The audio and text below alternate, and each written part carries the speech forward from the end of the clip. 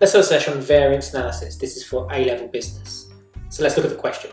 The table below shows a company's budgeted income and expenditure for 2021.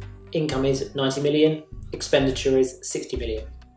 At the end of the year, the actual income and expenditure are as follows. The income was 10% below the budgeted figure, and the expenditure is 20% higher than the budgeted figure.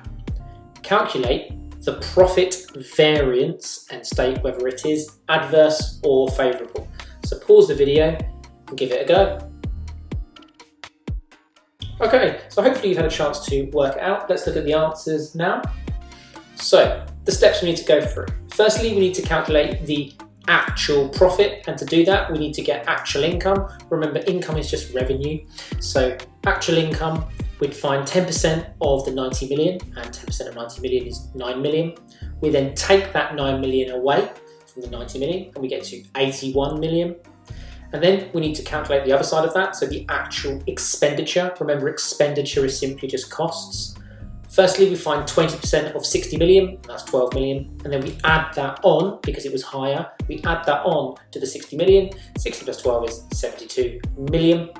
Now, because we've got the revenue and the costs, or the income and expenditure, we can calculate the actual profit. So actual profit is revenue minus costs, so that's just 81 million that we worked out. Take away 72 million that we worked out, and that comes to 9 million quid. So we've got the actual profit, that's 9 million pound. The budgeted profit, we can simply work that out because it's just the numbers from before. 90 million, take away 60 million from the question, and of course that's 30 million pounds. So the variance is the difference between those two numbers, the difference between 30 million and 9 million. Of course, that's 21 million pounds.